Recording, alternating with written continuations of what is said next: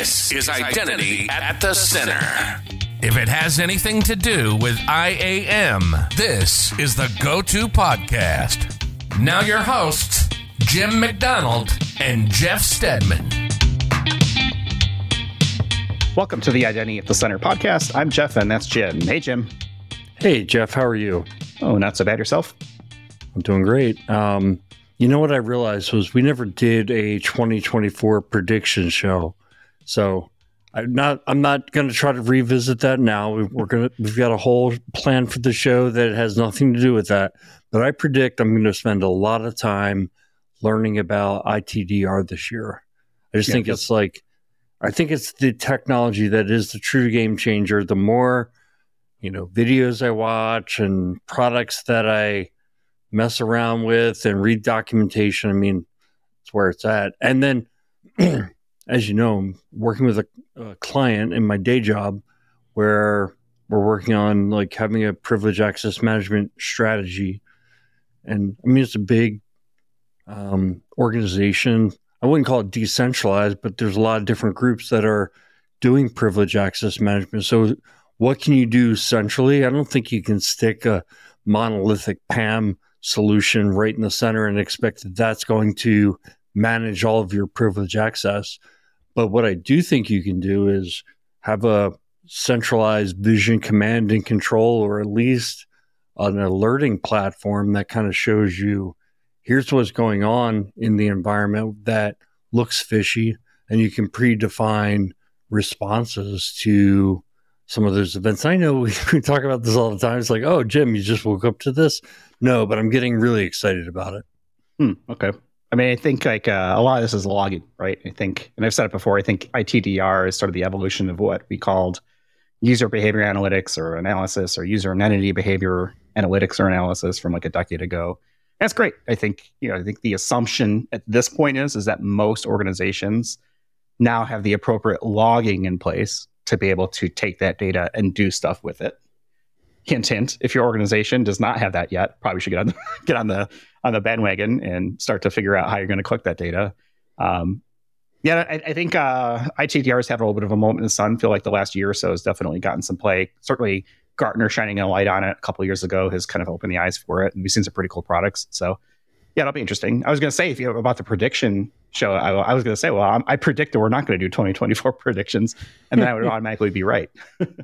Yeah, well, I think we're at that stage now. So, one thing I can tell, another thing I can predict is that we're going to do a voicemail QA show here. We're going to record it. We're really pushing the limits, right? We're going to record it on February 3rd. So this episode drops January 29th. We're going to record it the next Saturday from that. And then we're going to drop that episode on February 5th. So there's still time to leave that killer voicemail. Just go to idacpodcast.com, click on leave a question, record a short voicemail question.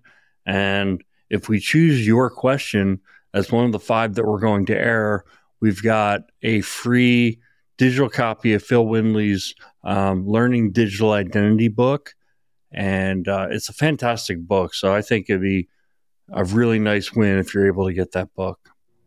Yeah. So you've got till basically February 2nd, let's call it maybe, to get the voicemail in. And I think we're only doing this for voicemails, right? So you got to go to idacpodcast.com, click the Talk to Us banner on the screen.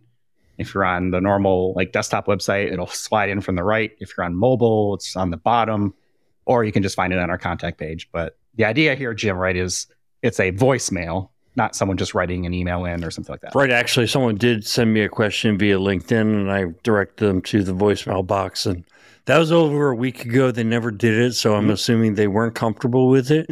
But, look, this is... Use voice to text. Just drop it into some AI thing. Oh, yeah, you could do that. That would sound really weird, but okay. Or you could send me the question. You could do that. I can run it through my filters and make it sound like you or I are asking the question using our voice, because, we're all deep fake now at this point. Yes. So I guess the next thing to talk about really is conferences. I'm getting excited for conference season to come.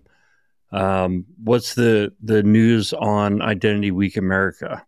Yeah, so we are going to be at Identity Week America later this year. We have secured through our fine friends over at the Identity Week folks, conference producers, Terrapin, stuff like that, a discount for all of our listeners. If you use the code IDAC30, IDAC30, you get 3% off your registration, which is pretty cool. So definitely looking forward to that again. I was there last year by myself doing some recordings. This year, you're going to be there as well. And looking forward to kind of taking the next step and trying to figure out, how these conferences, we can bring the podcast to it. But that'll be exciting. The cool thing about this, Jim, since I know you're wondering, is that IDAC 30 code is good for all of the Identity Week conferences taking place around the world. So the one in Europe, in Amsterdam, June 11th and 12th, the one in America in Washington, D.C. on September 11th and 12th, and then the one in Asia, in Singapore, October 22nd and 23rd, the same code, IDAC 30. You can use it for any of those or all of those. Maybe you collect stamps, passport stamps, and you want to hit all three of them. I'd love to figure out someday how we get out to like Europe or Asia for some of these conferences, but we're definitely going to be at the United States one in Washington D.C. So you could show support. Keep stepping up our conference game. I think the first conference we were in like a broom closet. No, we actually had to get the suite a hotel room, right? The suite. That's right, man. Yeah. What a thanks to RSM for that, by the way. That is. Yeah, it was a great time though. I mean, but now each conference, I think, the next step was we had a room on the conference, area, and now we're becoming an active part of the conferences. So exciting stuff. Mm-hmm. We're gonna have to get like ridiculous riders, like only yellow M&Ms, just to make sure that people are reading, contracts, things like that. Because we're such high maintenance when it comes to things like that. Yeah, exactly. Only yellow M&Ms. I love it. Jim, you had a question that I thought was interesting, and we're going to pose it to our guest today. Is identity at the center for NIST? Which obviously for us, we think it should be, because that's what we're called, identity at the center. So we're going to ask that question today and more. We've got Ryan Galluzzo. He's the Identity Management Program Lead at NIST. Welcome to the show, Ryan. It's a pleasure to be here, Jeff and Jim. And I'll throw a prediction out because I didn't realize we were doing predictions. We were going to talk predictions, but a new draft of our digital identity guidelines will be out in 2024. So I've got that to look forward to. I'm sure we'll talk about that more later, but I had to throw at least one prediction in. I will also see you all at Identity Week in Washington, D.C., where I will definitely be attending. Oh, very good. So we can give fist bumps of gratitude and all that good stuff. I think you can share in our yellow M&Ms. That's right. Make sure there's no yellow red. ones. My son's favorite color is red and yellow right now, so we can give him the yellow ones too. Okay. I believe, Ryan, this is the first time you've been on the show. And like one of the things we try to do is really kind of understand the backgrounds of people who come on the show, since identity has such a varied history of different people and backgrounds. How did you get into the world of identity and access management? Is it something that you chose, or did it choose you? It chose me completely by accident. About 2011, I was coming out of the United States Army, where I had previously been an artillery officer, which has absolutely nothing to do with identity at all. Trying to figure out what I wanted to do with myself, having an early midlife crisis, figuring out who I was, thinking on the spectrum of, maybe I'll go back to school, get a PhD in like history or something like that, or maybe I'll move to Washington and join the national security establishment, because I had no idea what I wanted to do. But my father, who was at the national security establishment, was actually down in the Washington, D.C. area. And he happened to run into a colleague of his who had a nonprofit organization known as the Intelligence and National Security Alliance that does kind of research and coordination collaboration between the private sector and the public sector in the national security sphere. She happened to see him walking around with his bright Red Sox hat in a Starbucks one day. They started talking, and she mentioned that they had an internship program for folks coming out of the military to help get them kind of up to speed and integrated to potentially get jobs within the public sector or in the commercial sector. And as a result, I came down, interviewed, got that internship. And I ended up working on a paper focused on HSPD 12, so Homeland Security Presidential Directive 12, which essentially kind of pushed the PIV card originally, the personal identity verification cards that we use in government, and reciprocity of background investigations. So I ended up kind of deep into this initial world of how do we share information, how do we establish identities, how do we establish suitability within the government, and then how do we make sure that we don't have to do that 52 times for every single contract that you work on over the course of your life as a contractor to government. From there, that kind of got the attention of some folks at Deloitte, a large consulting firm, and I ended up interviewing there. And joining as a very junior research, the National Strategy for Trusted Identities in Cyberspace, INSTIC Program Management Office at NIST. Those of you who are familiar or aren't familiar with INSTIC, it was a very large presidential initiative in 2011 launched by the Obama administration focused on advancing new ways to deal with digital identity. Sounds fairly familiar to a lot of the stuff we're still doing right now, but it introduced me to Jeremy Grant, who was the PMO director at the time, Mike Garcia, Paul Grassi. As a very young consultant, very green consultant, I got kind of dragged into a world where I got to meet some of the biggest players in the space and engage with some of the biggest names in the space and learn a lot very, very rapidly. And it's been pretty much all identity from there. So you could say my dad's Red Sox hat resulted in me being an identity. That's a pretty cool story. The world story. works in mysterious ways. So let's talk a little bit about your role at NIST. Yep. What does, I guess, a identity management program lead at NIST do? And I guess for people who might be listening around the world who aren't familiar with NIST, can you kind of explain what the organization is as far as how it represents the U.S. in these kind of regards? Yeah, absolutely. So NIST stands for the National Institute of Standards and Technology. I guess the best way to describe it would be eponymous. We do standards for technology. We also do measurement science and the research to kind of support all those things. Within NIST, we have what's called the Information Technology Lab, which focuses really on IT systems, networks, stuff like that. We've also got a physical measurements lab. We've got folks who do like standard reference material. I'm not sure if you've ever heard the story about our peanut butter, but we actually have the world's most expensive jar of peanut butter, which is used as a standard reference material for all the caloric studies that people do. But that's on the kind of physical and measurement side of the house. We're on the IT side of the house. So we got the Information Technology Lab, which has a bunch of divisions. I'm in the Applied Cybersecurity division, where we focus on taking guidance, standards, stuff like that, transitioning those into the easiest ways to execute and practice. We've got the Computer Security division, which is the kind of traditional home of a lot of our 800 series documents.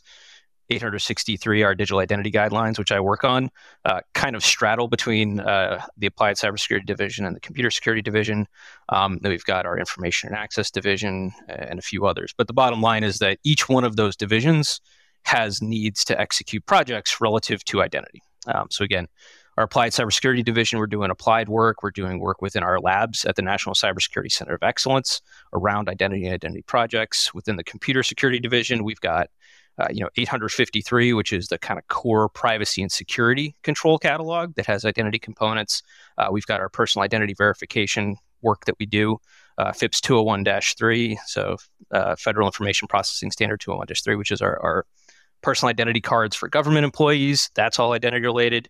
Our Information and Access division is where we have our authorization teams who work on things like attribute-based access control. We have our entire team that works on biometrics. We've got a very robust biometric measurement team.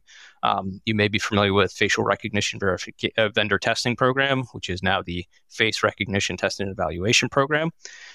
Had a little name change and rebranding there, but the focus there is to help evaluate and measure these technologies. And my role is to try and help tie those things into an overarching identity program, make sure we've got a consolidated view and set of strategic outcomes and goals that we're building towards, and just kind of make sure that there's good connections because of the fact that because identity is at the center, it's at the center of each one of those different programs. It's at the center of each one of those different project areas. And so we needed someone to kind of help coordinate and stitch those things together. And that's what I'm doing right now is at NIST is my primary role. So I've always wondered this.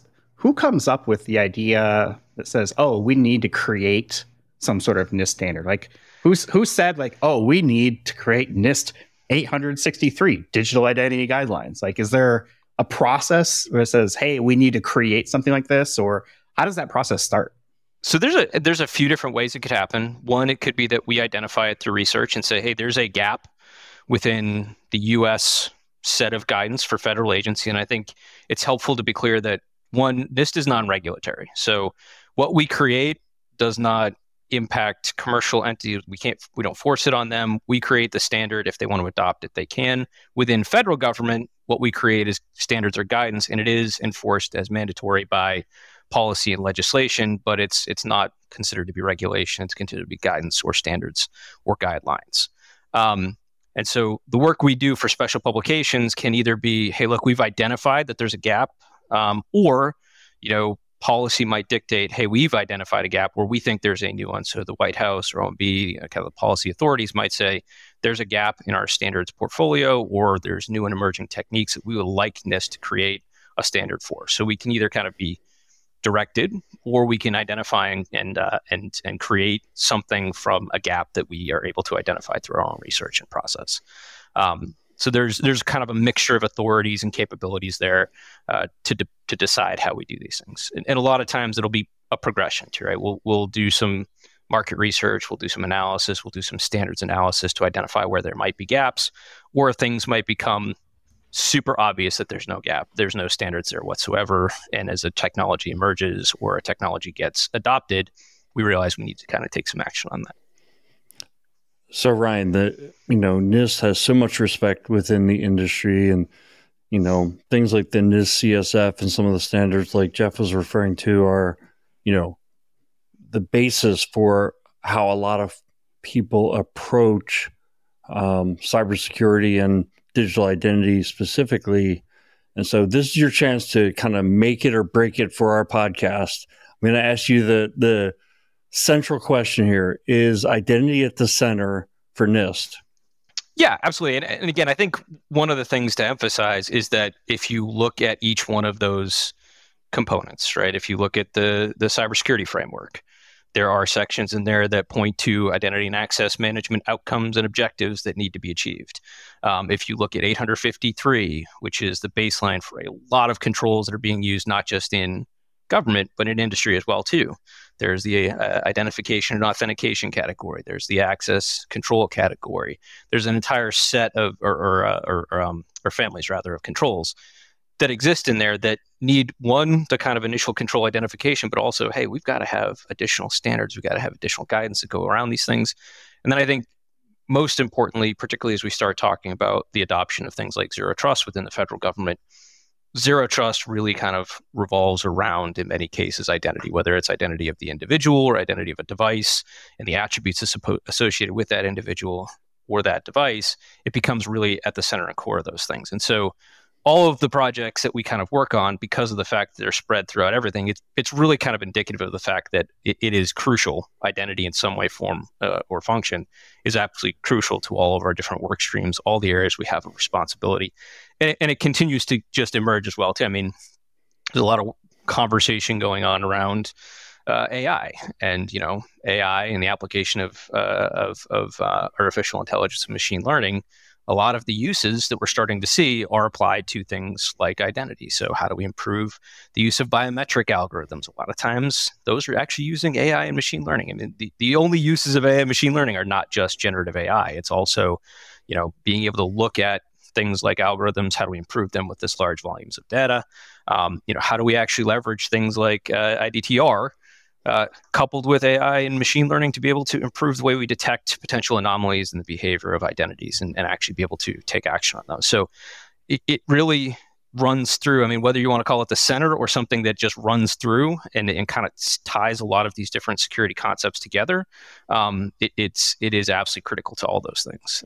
Well, it feels like security when I first got into IT 25 years ago, identity was definitely not the center of security, of information security. It was the network. It was IP addresses and ports and perimeter. And now it's the zero trust model, which I don't think is overrated. And it's building from, okay, you have attacks from the outside, but assume that maybe they got through the perimeter. but you also have attacks from the inside. And when attacks are launched, I mean, they can be anywhere from, just the curious, overly aggressive person that works there to somebody who gets an account and kind of lives off the land and, just is poking around your network and trying to move laterally with their account, things like that. So my perspective is that, we've made this great shift from identity was definitely not at the center 25 years ago to, that's where it is today. So I'm not trying to argue with you or anything, because I think we're on the same page, right? I'm kind of like backing up what you're saying. Yeah, and I would take it kind of one step farther. I think part of that evolution is an acknowledgement of that most attacks, most successful attacks, there is some degree of identity compromise that typically goes along with it, because entitlements, access, actions are typically taken either by an individual human identity operating within the system, or an account or service account that's being compromised and used to conduct malicious activity. So if you start to kind of narrow down on some of those common factors that exist across some of those attacks, you start to see that focusing on solving some of those problems on identity really helps extend the different ways that you can defend your organization. And I'll take it one step further as well too. It's not just a security thing, right? What we do here is a lot of focus on how you can bring human experience and usability into the conversation as well too. And particularly if you start to take a look at not just your enterprise use cases, but your public facing use cases, identity becomes the center of your interactions with the government in a digital perspective. Like, how am I able to, sign in and take care of things related to my benefits? How am I able to access my, my social security records or my tax records, whatever it might be? At the starting point of that first interaction is an enrollment and a registration process and a proofing and authentication process that are all part of identity. And being able to do so in a way that is both secure, but also manages to provide some kind of a consistent user experience is really crucial to being able to have a good, trustworthy relationship with government and the public that we serve. Yeah, and you brought up ITDR. I didn't bring it up. You brought it up. Well, you brought it up while I was waiting to join, so exactly. I had to mention it, I guess. So I guess my question for you is overrated or underrated, and evolutionary or revolutionary? I don't know that I can say one way or the other, whether it's kind of overrated or underrated at this point. I think, Jeff, you kind of brought up the point that this is an evolution of, the logging and auditing and collection of kind of event information to be able to actually take some action on it. I think, regardless of whether you refer to that as the kind of IDTR, or whether you kind of talk about it as the continuous evolution and continuous monitoring process that you would apply in a zero trust architecture. I'm not sure how you want to slice and dice and kind of carve those things up. But I mean, I think at the end of the day, being able to, at least within the enterprise, be able to have really fine-grained view into what's happening, what might be indications of compromise, what might be able to get you ahead of the curve on, to your point, those threats that may have gained a foothold before they move laterally, whatever it might be. I think it becomes really critical to your overall threat posture. It becomes a little bit tricky if you're talking about applying that to more like a commercial public-facing viewpoint because of the data collection aspects of it, the privacy impacts, and how some of those technologies get deployed. But there's still value there, particularly from a fraud prevention perspective. So, as a kind of like term, I don't know how, whether it's overrated or underrated, but as a concept, as it fits into overall security posture and zero trust models, I think it clearly has a lot of value. Okay, great. So we talked, Jeff actually threw out the standard NIST 800-63, which is in R3. I think I became familiar with it in R1, talking about levels of assurance framework, right? The idea that based on the risk of the access, you'd implement certain levels of control around what hurdles someone would have to go through to provide a level of assurance based on the types of authentication they were doing. But I think it's much more than that. So maybe you could give us an explanation of 800-63 and then talk a little bit about why it's going through R1, R2, R3. Yeah. So, I mean, I think pretty decent summary, actually, of the goal of the overall documents. I mean, revision 1 as you kind of pointed out, I don't remember exactly what was published, but we've kind of reached a point here where evolution with revision 3, which came out in 2017, we started to be able to see that the goal was to be able to provide controls that were kind of adaptable and flexible, so that organizations, specifically government agencies, but commercial entities that might want to adopt it, can help better mitigate risk associated with different aspects of identity. So we had one volume in revision 1, and what we ended up doing with that single revision was taking it and splitting it out into 3 different volumes. So revision 3, 4 volumes actually. Revision 3 covers 4 different volumes. It contains all of the kind of technical and functional controls that you would need to execute identity, starting from your enrollment and identity proofing, going on to your authentication, and then going on to federation as well too. So being able to be confident in your enrollment and proofing process. So how do I prove that you are Ryan? Your authenticator and authentication confidence. So how do I make sure that when Ryan returns, it's the same Ryan that I registered, and I'm confident that he hasn't been compromised in the meantime. And then how do we remain confident in identity information that might be conveyed from one organization to another, or even within an organization through something like SSO and SSO protocols. And underpinning all those is our base volume, which covers your kind of risk management process as well as the identity models. So how do we speak the same language when it comes to digital identity? But then also, how do we make the decision about what assurance levels we want to select within identity? So identity assurance, authentication assurance, and federation assurance. So I'm wondering, this level of risk, right? And maybe I'll start with this question. Is there a level of assurance or a level of authentication required where MFA is not like the bare minimum? And the reason I ask is, like, let's say it's a really low risk asset. In other words, it's registration for T-ball. And I have to go in and create an account. And I go in and I create an account and set a password. And then a month later, their database gets hacked. They push that out onto the internet. Now someone has my password. They go and try to conduct some sort of MFA fatigue or, SIM swapping attack, but they have my password. So I guess the angle I'm taking on that is, like, if there is a level where MFA is not required, then it seems like the level of assurance is like the level of assurance I need to protect my asset, not to protect the person who is authenticating to my asset.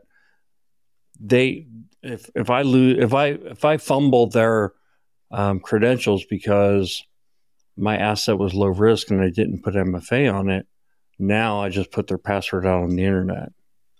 What do you think of that? So, I would start with we provide a suite of guidance that allows organizations to make their own risk-based decisions, right? So we aren't going to go in and assess someone's applications for them and say, you should really be at this assurance level, because that's not our job. Our job is to provide the guidance and allow the agencies to make their organizations using it to make their own decisions about what risk level they're at. As far as the federal government goes, we do allow at our authentication assurance level 1 the use of single factor authentication. Now, if there is PII that's protected, or PHI, or basically any personal information by policy, the federal government should be using multi-factor authentication. And so within the context of the federal government, if you're protecting some kind of sensitive information, if you're protecting some kind of personal information, then you should probably be using multi-factor authentication. And I would say even more so, you should probably be thinking about using phishing-resistant authentication, which we can talk about a little bit more later, but essentially something that is more robust than just something like a one-time password sent to your phone, or a push authentication device that can be compromised through MFA exhaustion. But I think I want to stress, and maybe I wasn't kind of clear enough on the kind of delineation, but we do have different kinds of assurance levels now. So it's not just the big one LOA 1, 2, 3, and 4 that I think most people are used to. We actually have the ability for you to say, look, I want an authentication assurance level of 1, 2, or 3, right? I want single factor authentication, I want multi-factor authentication, or I need cryptographic authentication in order to protect my application. And at the same time, you can decide, well, based upon the potential compromise of the core identity, I might want no identity proofing or light touch identity proofing at IL1. I want stronger identity proofing at IL2. I want to make someone come in person and collect a biometric at IL3. And then for federation, again, you might not be doing federation, but if you want to make sure you've got the most robust confidence in all of that authentication and identity information being provided by an external provider or to your other entities, you can select your kind of federation assurance levels 1 through 3. So you could even be in a situation, for example, where you want multi-factor authentication because you're potentially protecting something like self-attested PII, right? Like I've got like a personal health tracker or something online that I'm uploading my workouts to and my diet to, and where I'm working at. But you don't really care if I'm really Ryan, but you do want to make sure that someone who's not Ryan doesn't get into that data. And we now give the opportunity, and through that flexibility and breaking those things up, to allow you to be able to deploy multi-factor authentication, strong multi-factor authentication, in fact, to protect that data without having to also identity proof me unnecessarily. Yeah, that's a great point. Really, what you're providing is a framework, and then folks have to kind of decide within their organization how they apply that framework and what their different levels are, and then apply that to their assets. So great points there. So we talked about this being in R3 is, I think you said 2017. It's been out since, but R4, what I understand is R4 is in the works. Can you give us a little if you want to drop any news here on the Identity Center podcast, feel free. But can you tell us kind of like what to expect? Yeah, I mean, I don't know that it is a complete breaking story, but so revision 4, we published a draft of last year in December. We had a public comment period that extended through April. We got over 4,000 comments, and for reference, on revision 3, we only got, I think, about 2,000 comments or issues that we needed to take care of. So we nearly doubled them. And we're in the process right now of adjudicating all those comments, working through some major updates. And so one of the things we announced maybe a couple weeks ago is that we are going to do a full round of, so when we do our special publications, we always do at least one draft for public comment.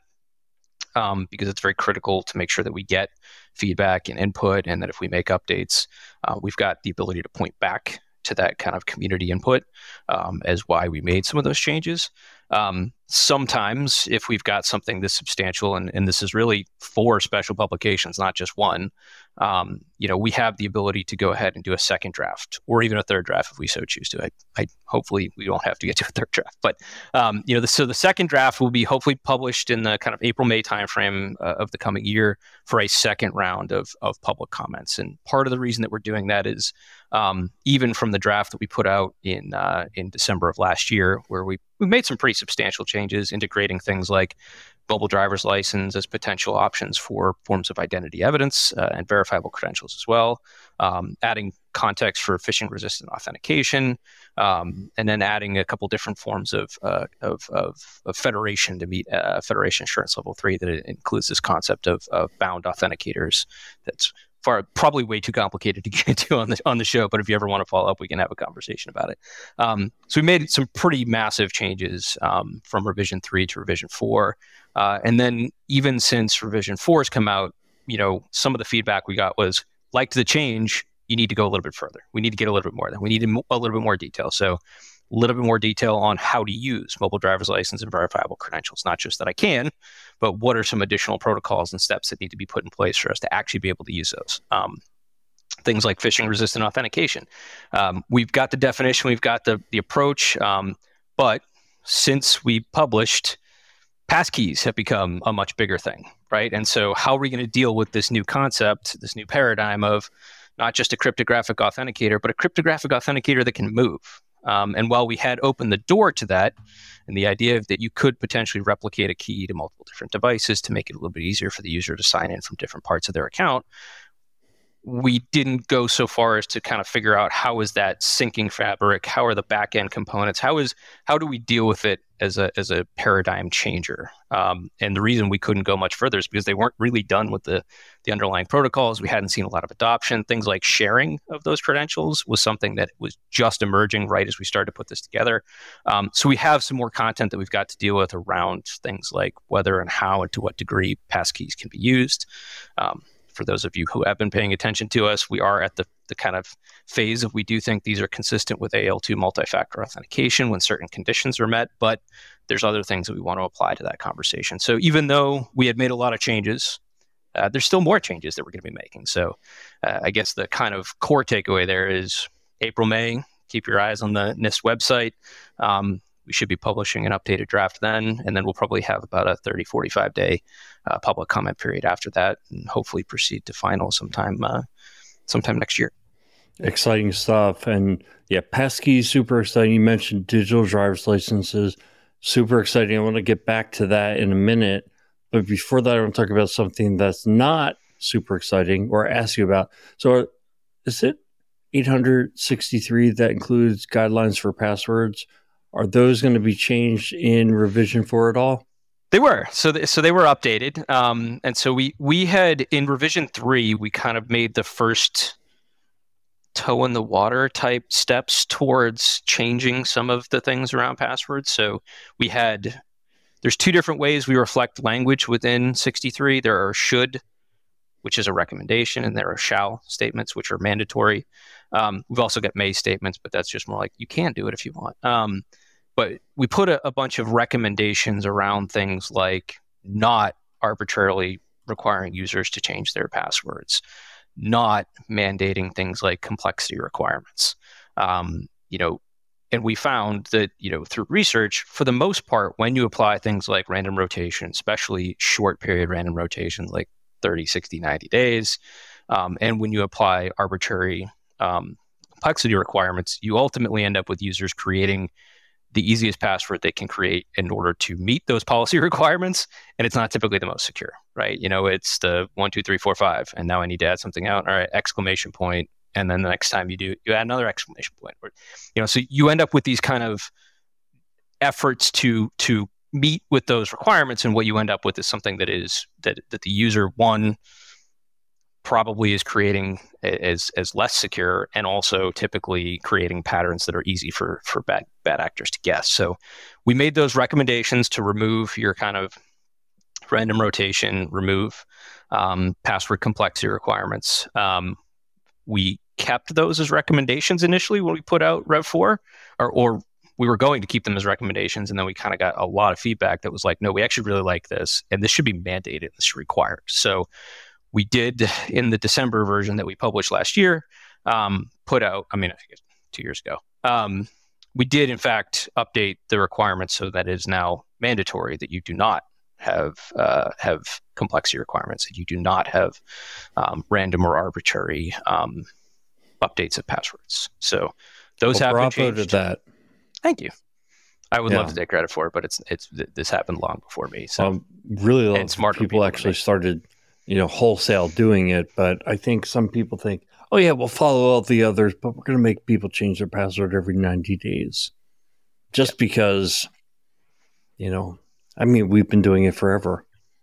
Yeah, it was the status quo. And I think people just, I will say the gut reaction from a lot of the security community was, we can't change that. Complexity makes it harder, and rotation makes sure that if you've got a compromise, it'll be taken care of. And all those things are kind of understood. But at the end of the day, we really wanted people to focus on, length over complexity and memorability over random kind of rotation. Absolutely. Okay. So enough of that boring topic. Mobile driver's licenses. What is NIST up to in this area? Are you creating a standard around mobile driver's licenses? Does that mean states are going to start doing it the same way? Well, we don't have authority over the states.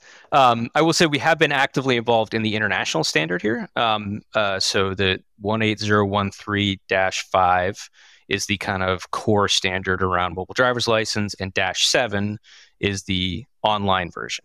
Bottom line is, those are the kind of international standards that have been put together. They're the starting point for a lot of this. And what really needs to happen is kind of that transition into, one, how do we make this work within the US context, because it's an international standard?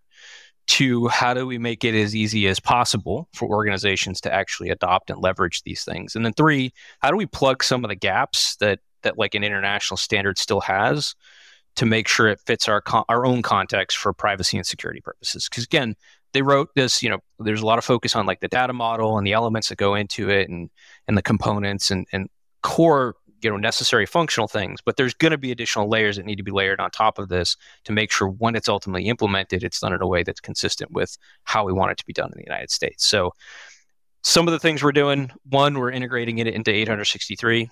So these ideas of mobile driver's license can be used as essentially a piece of identity evidence. And really, we're not restricting it to mobile driver's license. That is a form of these kinds of credentials. We're also looking at things like verifiable credentials, both the W3C model as well as, just kind of generally referring to cryptographically verifiable things about me or things about you. So mobile driver's license are one way of doing that. And again, they can represent a whole identity, like a driver's license, or it can represent individual attributes that have been selectively disclosed. So date of birth, address, or just over 21. So looking to how can we fit those into the identity proofing process that's in 863A, our digital identity guidelines. How can we build the right requirements around conveying that information? So we're kind of putting that within the bucket of 863C, looking at it from the concept of federation, because it is kind of an identity assertion. Not exactly, but close enough as far as our guidance goes. And then looking at how we can also work within the international community to continue to improve the underlying protocols that need to support it. So we're actively working within the OpenID Foundation to monitor where they're doing the OpenID Connect for verifiable presentation and verifiable credential issuance work. Lots of acronyms, but they're the ones doing kind of some of the underlying protocols for how you exchange the information. And we're kind of keeping an eye on the work that they're doing there. We're also working within W3C, where they're still kind of trying to figure out what might be next as far as like the browser APIs that might need to be developed in order to support things like mobile driver license and verifiable credentials in a more consistent manner across different browsers. And then we're working very closely with our security and privacy folks to start thinking about how do we make sure when these get implemented, in particular, they're done in a way, or at least states have the guidance to do it in a way that will preserve the privacy of individuals, because it's got a lot of potential value, mobile driver's license, for privacy protective approaches. I mean, selective disclosure, which is essentially being able to only share what you want to share, is a kind of key concept. However, on the other end of the spectrum, a lot of times this is issuing source information, so coming from DMV, coming from the states, and a lot of times the verification, might require some kind of a callback to the state. So making sure that you eliminate the unnecessary kind of phone home aspect of things and kind of enhance the kind of the privacy side of things to make sure that when these are deployed, they're done in a way that doesn't infringe upon people's privacy. And again, we don't have authority over the states, so our goal is to help create the guidance that can be pointed to by states to figure out, how do we make sure that we're doing things in a way that is going to protect our, the residents of our state.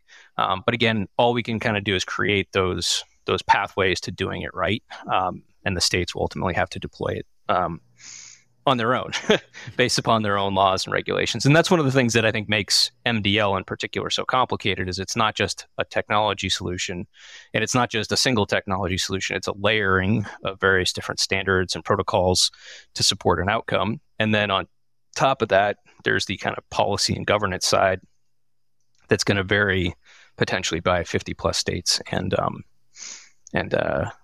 territories in the U.S.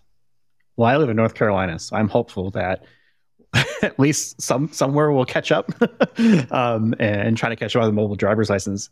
You answered the question that I was going to ask around really kind of the state's role in this versus the federal government. And I guess I see a lot of organizations, not just government or state governments, but a lot of just for-profit businesses, for example, rely on NIST standards or seek out those standards before doing things.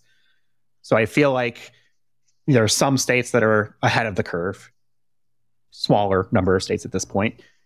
NIST comes out with a standard or releases a publication, and then it seems like the floodgates start to open a little bit more because those pathways have been created. Is that a fair perception that I have, or do you see it differently? So, I mean, I think states are going to kind of move at their own pace no matter what. And I think from time to time, they will point to NIST guidelines. I know 53 has actually been pretty popular with the states. I think in this particular case, I think it's such a unique situation with what mobile driver's license are, that even if we were to come out with guidance to support the international standard, because the international standard, the Dash 5 has been out for, I think, a couple of years now. So some states have really jumped on board really fast to help implement it. Others are kind of waiting to see. But a lot of that has to do with the speed of their own legislation, their own internal government processes, the politics. It's very complicated. So, I think I'd like to say that as we come out with guidance on this kind of topic, it will help aid adoption. But I think this is such a challenging kind of political conversation that I don't know that necessarily changes the speed at which the states will adopt.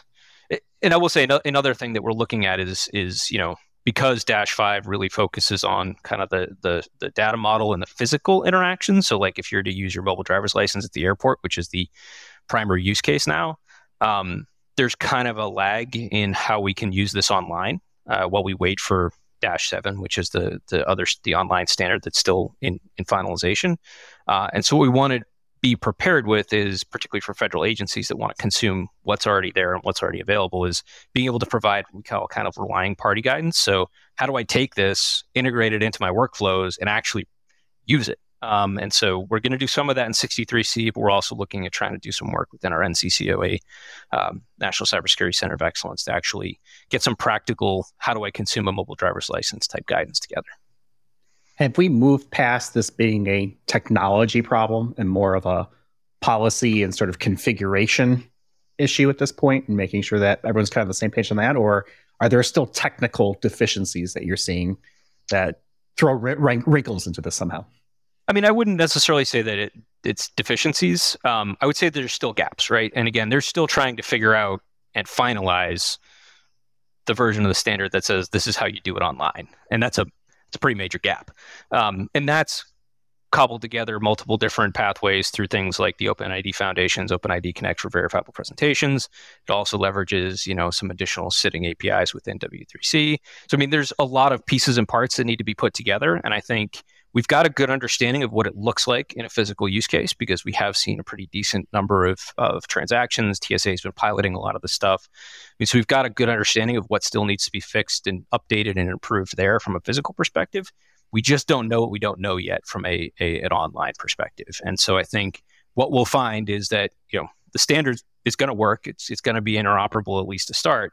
The challenge is, what is it going to look like in implementation? What implementation challenges are we going to run into? I mean, one of the major ones is discoverability of like the wallet that stores your mobile driver's license. How do we present that to the user? How do we let the, like an online application actually select or allow the user to select the wallet that they want to use? Because again, we might find ourselves in a future where I've got 5 wallets, 10 wallets, 12 wallets. I don't want us to get there. I prefer we don't replace 100 passwords with 100 wallets. But, there are going to be scenarios where there's still some kinks to work out that we need to figure out as we actually move into implementation. And again, some of that interaction with the browsers and wallet selections and stuff, something that's still being worked in particular within W3C, but also within the ISO context. I totally agree with you on the wallet side. I feel like we're headed towards multiple wallets, and I don't know if that's any better than multiple passwords, but hopefully we're going to figure it out. I think, it's, which is the wallet that you use for what is probably the question to ask, because I think people will probably gravitate towards, well, this is my finance wallet, or this is my social media wallet, or this is my government wallet, or whatever, right? Things like that. I don't know if this is officially like in this stance. My personal view is like, at the end of the day, we want to give the end user as many options as possible. What we don't want to say is, in order to do 20 transactions, you have to have 20 wallets. If I choose to use 20 wallets, that's perfectly fine. But I think you're exactly right. Like if I want to have one wallet that is my my core identity wallet or my core transaction wallet that's got my government stuff, my official stuff, my mobile driver's license. Sure, I can do that. But if I want to have my wallet full of Costco cards and wholesale cards and my baking club card that I can go get a free scone because I've made 12 purchases, I should be able to do that too and not necessarily have to intermingle those things. So our goal is to really make sure that we can help build out the standards so they're interoperable, so that any wallet can do anything it needs to as long as it meets a certain set of standards and expectations, and then also be able to make sure that those credential types are interoperable across potential use cases to give the user as many options as possible. I see it's kind of a parallel with where social logins kind of started, where everyone kind of has picked their favorite social login to start with. And they've also picked which ones they'll never use. So I know people who are very much like, yes, if it's Google, that's what I'm using. Or I am never going to use Facebook as my login, right? There's kind of things that have come up along that way. And I feel like we're kind of headed toward that direction, maybe with wallets. It seems kind of similar to me. A little bit, but hopefully even more choice. Because I think, as much as we do see like a lot of options for, the core users, the core kind of identity providers there, the core social sign-on, sometimes you'll go to a website and your Facebook will be the only option, or their kind of local sign-in thing. So hopefully we see a bit more optionality as it comes to wallets in the future. But I mean, there's going to be a lot of business drivers beyond just the technical context that we support. So this has been a great conversation, and I want to ask you one final question before we start to wrap things up. We did an episode. It feels like a couple of years ago at this point. It was like episode 150 something. Jim might be able to look it up while I'm kind of stalling for time. But we asked this question of what is the difference between identity and access management and digital identity? And we sent this kind of call out to everybody that we could think of. And we got a lot of responses. I think we got like 10 responses. And everybody had a different answer. So now I'm curious, from your perspective, Ryan, no pressure, but what is the difference between identity and access management and digital identity? So, and we actually had this debate. So we also published, I think, about this time last year, 2 years ago, we published the first version of our digital identity and access management roadmap. And originally we were going to call it a digital identity roadmap. And then we had this massive internal debate about what is digital identity, what is identity and access management, how do they overlap, do they overlap? So the view I've kind of landed on is digital identity is a kind of component within the broader identity and access management sphere. So digital identity is really the focus on, that online representation of a user, their attributes, and who they are. Now that fits into a larger context of what can I do in the authorization space? What actions should I be taking in the kind of access control space, and what entitlements are attached to me? Those aren't necessarily inherent in who I am in my identity, but they are things that are attached to my identity once it's been established. So we kind of look at digital identity as more of a foundational component, or the foundational component of identity and access management more broadly. Okay. So June 2022, episode 151, our fact checker, Jim, working feverishly behind the scenes, typing me notes as we're talking through here. All right, let's start to wrap things up. We like to end shows on a lighter note. This has been a great conversation. I think a lot of people will really get a lot of value out of it. But let's talk a little bit about hockey. I know you're a hockey fan. Yep. If you could pick any former professional hockey player to join your beer league team for a season, who would it be and why? All right. So I grew up in the Massachusetts area, a huge Boston Bruins fan. And so like when you asked me this question, the most immediate thing that came to my head was it would have to be Bobby Orr, right? It would have to be Bobby Orr. And then I actually pivoted a little bit. And I think the right answer is actually Mario Lemieux for me. And one of the reasons it is because, number one, he's a monster. He's huge. He's absolutely huge. So you roll him in beer league, not only is he going to roll with the best hands in the game, the best shot in the game, he's also, nobody's going to mess with him. He's going to be an absolute monster. And Bobby Orr he's good sized, but he wasn't the biggest guy in town. So I think, and right now my dad, my uncle, probably my grandfather are currently writing me out of their wills, but I think I got to go Mario Lemieux. I really do think I have to go with that route. So that's my answer until I get disowned. Jim, who would you pick for your beer league for a hockey player? So I grew up a Philadelphia Flyers fan, and I'm sorry. I knew that was going to happen. So there's so many great ones to choose from, but I think the answer to this question is pick the best goalie. So I'm going to go Ron Hextall, which is like right in my era, because here's what I think. It's like, I might not score, but if you put Ron Hextall in a beer league hockey, I mean, you're not going to do any worse than a 0-0 tie. You're going to get an enforcer too, because he will absolutely he'll throw the gloves down too. He shot a few goals too. Yeah, so he might come out and shoot. He had 2 or 3 goals. I don't remember how many exactly, but yeah, but that was so rare back then. I think it's a goalie is a good pick. Yeah. A goalie is a good pick. I got to give you that. What about you, Jeff? Well, I'm a Chicago Blackhawks fan, so I'm scrolling through my roster of Blackhawks. I grew up in the era of Chris Chelios and Ed Belfour and Jeremy Roenick. I'm torn, man. It's got to be somewhere between Chris Chelios, Duncan Keith, and Bob Probert. And the only reason I mentioned Bob Probert is because the guy he was a beast. He would fight anyone and everyone at the same time. I was at a Blackhawks game where he actually scaled the glass and started to go after a fan. Wow. So I feel like that would be the perfect kind of compliment to the beer league team is you don't need a goalie when everyone's on their back. So we're scared to score. Right, exactly. So yeah, I'll go with Bob Probert just for the pure goon enforcer role. And I feel like that's my final answer. I do think that Ryan liked us until he found out who our hockey allegiance was with, but that's why I went to the end. The fact that you have hockey allegiance, I'm a hardcore, you should love my sport kind of person. So I prefer unless you're a Canadiens fan, and then we'll have to have a completely different conversation. But I can find the time of day as long as you've got the allegiance to a team. I actually happened to be in Edmonton last winter during hockey season, and they were playing the Boston Bruins, and I was floored by how many Bruins fans flew all the way out to Edmonton. Is not the easiest place to get to. Like Calgary is totally different. And maybe a lot of people flew to Calgary and drove up to Edmonton, but I mean, Bruins fans are well traveled.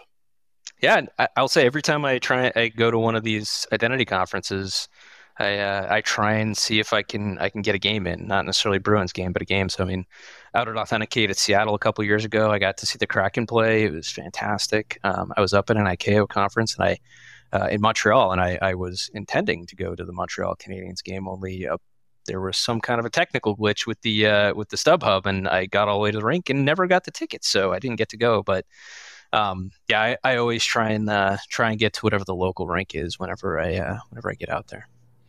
I feel like hockey is still relatively undiscovered for a lot of people because I find playoff hockey, the atmosphere in a stadium is unmatched for anything I've ever been in. I mean, when the Chicago Blackhawks were winning all the Stanley Cups for a few years there, it was unbelievable. Yeah, sorry about that. Hey, it was our turn. It was unbelievable to be in the stadium, and there's not a bad seat in the house, and you can just feel like you get goosebumps just kind of being in there. And I've never experienced that with other sports. I've been to Bears games, I've been to Bulls games. Even when the Bulls were in the 90s and with Jordan, it was not the same. It was pretty close. I'll be honest, it was pretty close. But playoff hockey in Chicago at United Center with the Blackhawks, hands down the best sporting event for, the environment that I've ever been to. Yeah, I think you don't appreciate hockey until you get to see it in person. I think it doesn't translate as well to TV, particularly if you're new to the sport and you don't really have a strong idea of what's going on. But when you go watch in person, you get that, Jeff, to your point, the kind of electricity of the crowd. Plus you get to see how fast the game is and how quickly the puck moves and how big the guys are. They're huge. They're enormous. So it's it's one of those things where most people, when you finally drag them to a hockey game, they end up at least falling in love with the in-person side of the game. It's a little bit harder on TV, but I love it. It's core. It's core to NHL games, and I agree with what Jeff was saying. Like, the energy's so high. I've also been to minor league hockey, and the sound of a hockey game is so cool. Like, when you're at a minor league hockey game, there's generally not as many people, right? The place isn't packed, but you can really hear the game. You can hear the players talking. You hear the stick hitting the ice. Really cool sounding game. Yeah, college hockey too. College hockey is another thing that you can, for $5, $10, you can go watch some unbelievable players. You can get super close to the ice, hear what's going on, see what's going on. It's a really phenomenal sport, and everyone should love it as much as I do. It's not great for watching the game, but if you get the chance to sit on the glass in the corners, it's a completely different experience. You're banging on the glass, people are getting checked right into that, corner, all the time. And it's you can't see anything, especially on the other end of the ice, but it's right inside of your face, with all the glass shaking and stuff like that. It's fun. Yeah, I'm more of like a halfway up the bowl kind of guy. So at this point, I want to watch and see the sport and go back and forth, and I'm with you. All right, I think we could talk hockey for a while, but we're up over an hour at this point, so I want to make sure Ryan, thank you so much for being part of this. This is a great conversation. Thank you for having me. We'll have links in our show notes to connect with Ryan, to NIST 863 for people who want to check that out. Keep an eye out for Revision 4 coming out to a NIST website near you at some point here in the next couple of months. We'll be on the web. We still are on the web, I should say, idacpodcast.com, on Twitter or X or whatever it's called by the time you hear this, at IDAC Podcast, Mastodon at IDAC Podcast, at infosec.exchange. Connect with Jim and I on LinkedIn. Use that voicemail and win a copy of Phil Winley's book, coming out in about a week or so, roughly. So you got about a week to go. Don't forget to use our discount code for Identity Week America, IDAC30. Get 30% off all the Identity Week conferences through 2024, I should say. Amsterdam, Singapore, DC. We'll hope to see you at the DC one. So with that, we'll go ahead and leave it here for this week. Thanks everybody for listening, and we'll talk with everyone in the next one. You've been listening to Identity at the Center.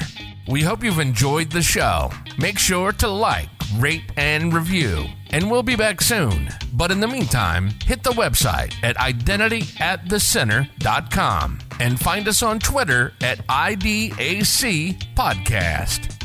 See you next time on Identity at the Center.